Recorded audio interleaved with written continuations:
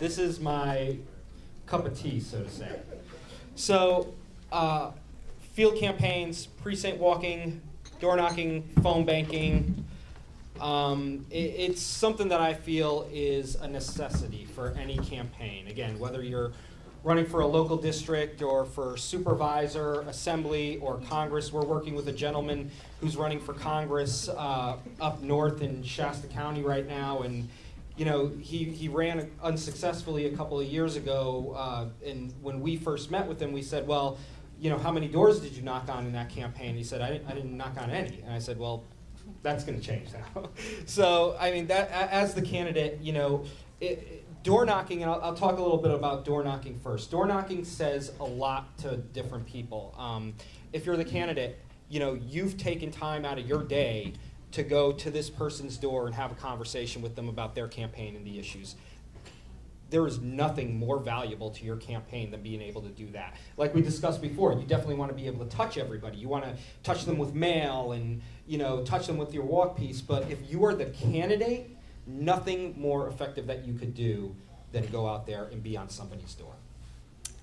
The other thing, so you send volunteers out. You got volunteers that are fired up about your campaign. They're going door to door. That says something to the voter as well. That says something that this person with, you know, limited time, they probably have a family, they probably have, you know, better things to do in their day. They took time out of their day to come to my door and everybody else in my neighborhood and talk to me about somebody else. They must really believe in that person. Just like Dick said, you know, you go around, you'll see the people that take your yard signs and then their neighbors drive by and they see them. That's what has an effect on them. If you're the candidate and you're at their door, if you have a volunteer at their door, they're going to remember that on election day. This person took the time out. I'll tell you, you know, I moved to Marin in 2006 and I you know, honestly didn't know nothing about anything. I come from a place where there are no sanitary district elections or anything like that. So when somebody, I was living in Terra Linda at the time, when somebody came and knocked on my door and said, I'm running for Las Galinas Sanitary District, you know, I would love to talk to you about the issues. I'd love to talk to you, you know, about getting your vote. And I talked to her, and come election day, no other candidates had come by. She came back again, and I said, listen, you don't even need to talk to me now. You have my vote. You know, I mean, and not just because I'm the type of person that respects somebody that goes door to door, but because really she showed that she was putting in the effort. And she was not an incumbent. She was a first-time candidate, and she really went out there and pounded the pavement. That had a really big effect on me. Again, as I said before, you want to make sure you're targeting your field strategically. Biggest question I always get from volunteers, candidates, you name it, when they come back from the field the first time, why am I not going to every door? Well, I'd hate to break it to you. I know Marin is a really registered and engaged community when it comes to voting, but not everybody in Marin is registered to vote. I'm not going to waste your time. I'm not going to waste your volunteers' time sending them to somebody's door. The other thing is, again, I talked to you about it before. There are two ways to get voter lists. You could go to the county and get their list, which is a list that has no propensity options, doesn't tell you how often people vote. I tend to go with a more respectable vendor and more proven vendor in California to get my list, and we target them down. I only want, if I'm sending volunteers to the doors, I'm only sending volunteers to the doors that have voted in 3 out of 3 or 4 out of 4 of the last San Anselmo Town Council election, Nevada Sanitary District election, whatever that race is, because I do not want to waste your time. I do not want to waste your volunteers' time. And frankly, materials cost money. I don't want to waste those either. Phone banking, you know, again, you want to be targeted. You could cast a little broader net. You're always going to hit more people on the phones than you can in the doors. People aren't going to be home. You know, it takes longer to get from one house to the other. You know, that's fine. You want to be phone banking, you know, later in the campaign when your volunteers have less energy and, you know, are able. Phone banking is something you get them to do at their house. So, you know, two strategies that you really, really should employ in every campaign. Again, no matter if you're running for dog catcher or U.S. Congress. And I'll turn it over to Lise now. I'm a firm believer in strong field work, and I ran 130 volunteers for 4 weekends in a row to carry brochures to the voters of the city of Oakland because we didn't have enough money to mail. We didn't have a lot of organized competition, but we just didn't have the money to mail. And so it was like, what the heck are we going to do? Well, it was an issue campaign. It wasn't a political campaign for a candidate, which is different. So for the flatlands of Oakland, which were not safe for our people to walk, or we didn't feel it was safe, and we didn't want to be responsible for anything happening to them, we got the message out to the churches. The churches in Oakland had very high voter registration rates. And so we had pastors preaching it from the pulpits. Okay? Then we had, you got to work with strategy. You got to try to hit those homes where people are registered to vote or are likely to vote. And the one thing I really want to say about volunteers, and I know this because I have been a volunteer, is that you must appreciate them. Mm-hmm. Nothing is worse than when you don't acknowledge the individual and joint contributions of your volunteers. I don't care how you do it. You cannot say thank you enough. I mean, I gave a year and a half of my time and then another 10 years to make sure the $65 million was spent right, entirely as a volunteer. But I got a lot of appreciation from the people around me, and it really made me feel great, and it made me friends for life. So be very clear in expressing your gratitude over and over and over again. And when you talk on the phone, we're talking about phone, put a smile on your face every time you pick up the phone.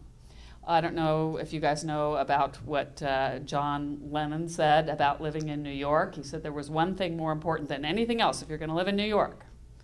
You gotta give good phone. Okay, give good phone. That means getting on the phone to thank people. It means getting on the phone to engage people and get them working for you. It means getting on the phone to ask them for money. And it means getting on the phone to thank them for the money. It means getting on the phone to saying, look, you've already given me this money, but please come to this event. I just need you there. I want people to see you there. Okay, because that's your buy-in. And that's gold to your volunteers. They love to hear that. I love to hear that. We work on one pro bono campaign every single year, and nothing makes me feel better than when that contribution is acknowledged, respected, and it's terrific. Okay? I just want to say one last thing. What Lise said was really, really important. Thank the volunteers. You need to appreciate them. Sue Brown, who was, for a while in the Ross Valley Sanitary District, she has a, real big base of support at the Ross Valley. She always told me, I don't want to use volunteers. I want to appreciate them. So that is tremendously important. And again, the other thing is, when we talked earlier about, locking you in a room if you're the candidate to do your fundraising calls, we do the same thing with our volunteer calls for our candidate. They get in that room another 2 hours calling volunteers, getting them to come out, because you can't do any of this phone banking or door knocking unless you have the volunteers. And I just wanted to thank Eva and the Marin Women's Political Action Committee and Lise for asking us to participate, and this has been wonderful, and thank you all for listening. Thank you. Any questions? Yeah, yes. Sorry.